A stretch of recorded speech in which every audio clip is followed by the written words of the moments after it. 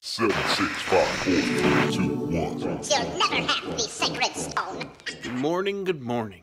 It's Wayne with HaveToFlip.com. It's Thursday. All right. What are we doing today?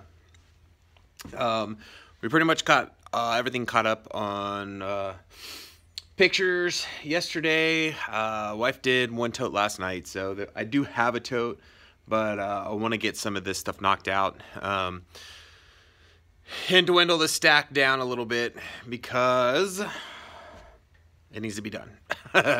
So one thing too I need to do is we put away what we photographed yesterday. It hasn't been double checked and verified yet to be put away in the totes, so that's going to get done today, like right now. And then I did start trying to label these, and I see some of them are already peeling down. So I'm gonna do one shelf and see how well it stays. I might have to come back here and press these really good because I was just rushing through them to get them done. So that might not work. I don't know. It looks like a lot of them have popped down. So trying to get these labeled and done. There isn't much I can do because of the size of the wood. I don't want to go any smaller because I don't want them to fall off. So at least all the tops seem to be staying.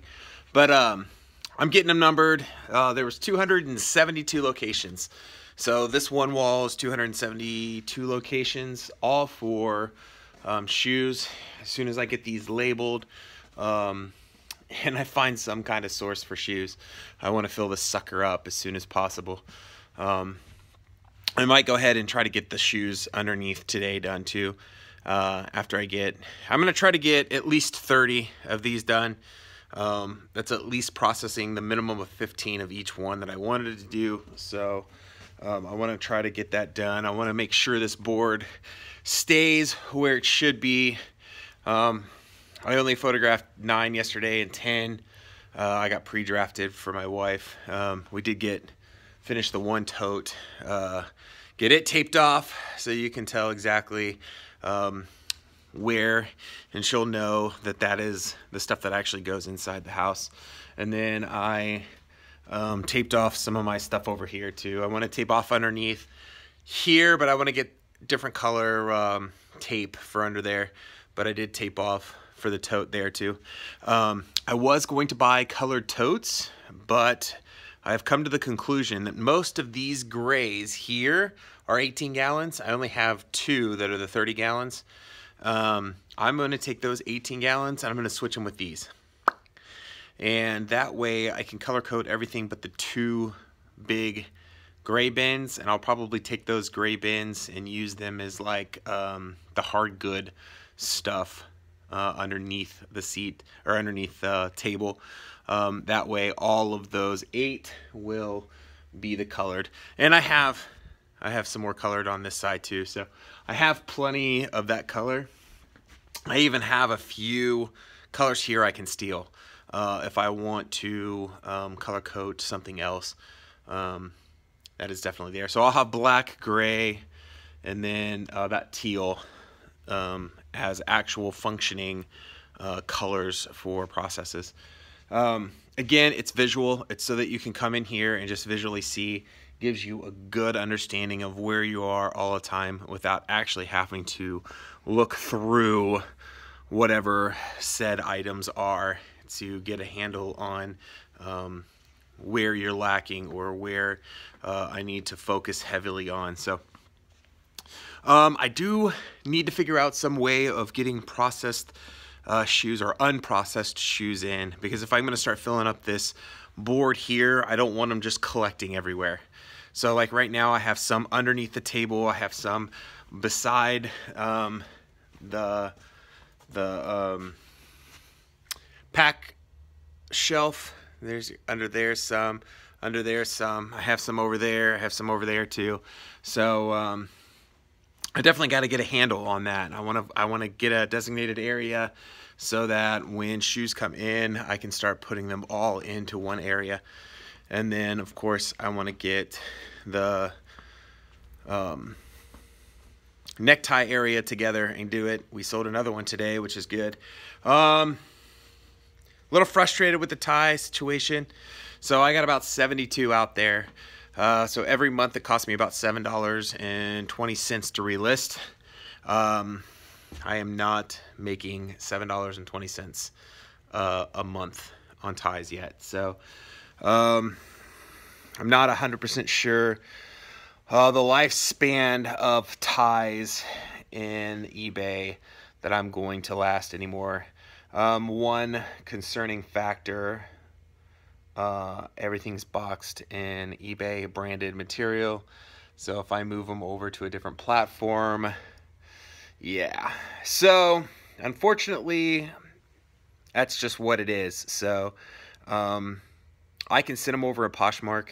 The only problem is it's only costing me $3 to ship them through PayPal or for eBay, and it's going to cost $6 something for the buyer to ship them through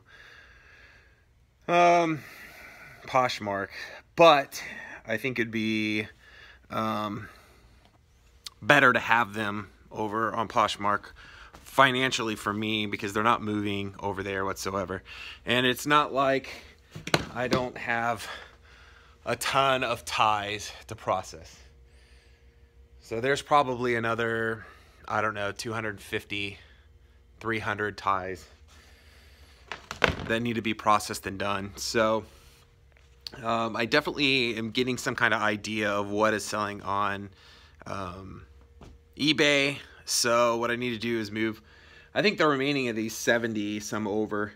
Highly graphic, detailed, and vintage, high-end vintage sell very well. I sold all those immediately when I put them out. Right now I have just the standard, and all of these that I have here was a vintage lot. So all of these are old ties. So the style is definitely, if you're looking for an older style, these are definitely not modern ties whatsoever, which could be an issue too. So for me, $7 every month to keep them out there, just for these. I don't have the other 200 out there. So I think I'm going to go ahead and move all those over on Posh and see how those 70 do on Posh. And then that'll open me 70 slots over on store 2 or store 1. That will free up some more room for new and upcoming products, so that I don't go too much over that 1,000 cap right now. That's pretty much it for today. I want to get our measly couple orders done. I don't know what happened.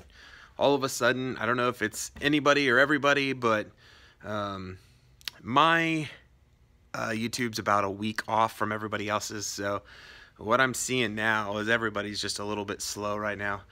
You know, rolling into fourth quarter, everybody gets excited, and then right now. So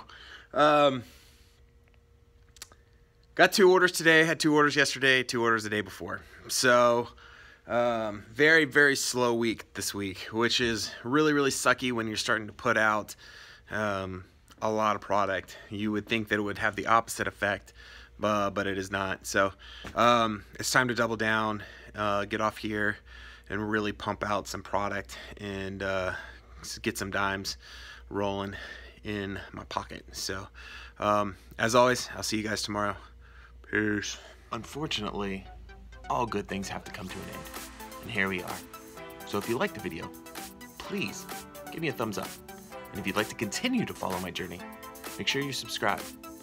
So until then, I'll catch you on the flip side. Good night. Goodbye. See you later. Toodaloo.